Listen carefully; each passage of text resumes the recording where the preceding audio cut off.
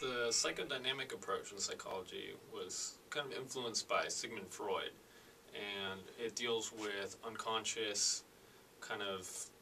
thoughts and beliefs, things that we're not really aware of, but that the idea is that this somehow influences our behavior. For example, it might be that the psychodynamic approach would argue that a surgeon might not really be motivated by a desire to save people's lives, but rather unconsciously motivated by a desire to cut people up or something like that. This view has kind of fallen out of favor recently,